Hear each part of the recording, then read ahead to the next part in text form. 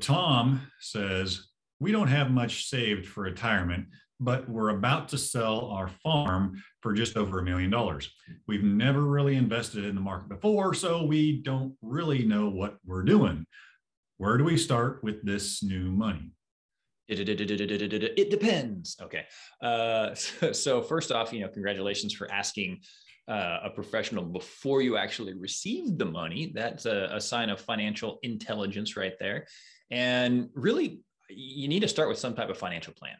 It's pretty much that simple. What does this money need to do for you? When we develop our retirement rescue roadmap, we have to find out exactly what someone's situation is, what your income looks like, where those income sources are coming from, the tax treatment of all of that.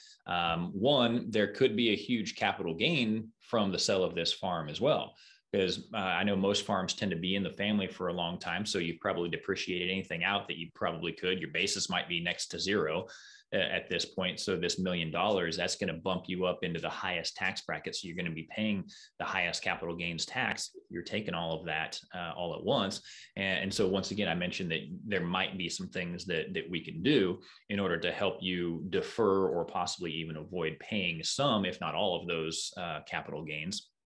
And then figure out some type of an adequate distribution, basically figure out a way to give you income off of it if that's something that you need in the most tax advantaged way possible. So there's a lot that you can do. So you've got options. I want you to know that you definitely have options, but yeah, so what you do with it could depend on a lot of moving parts, and we just need to find out what those moving parts are. Yep, there's always options on what to do with your money, and it is basically just what are you wanting it to do. Mm-hmm. You got one of your earlier videos about what you asked. It's not a guy asking the question, but you go through the purposes of money. I think it's the six purposes of money, something like that. I think so. Yeah, there'll be a link to it, the description here. So. Right. So make sure to smash the subscribe button, hit the notification bell. We got content coming out like this every single week. Look at our other website, YouTube channel, Retirement Rescue Radio, which is also our podcast that you can find on Apple iTunes or wherever you end up getting your podcast, Stitcher, SoundCloud, maybe even Spotify. So that's it, guys. We're always trying to bring you more and more content so that we can empower you to live the retirement that you deserve. Take care.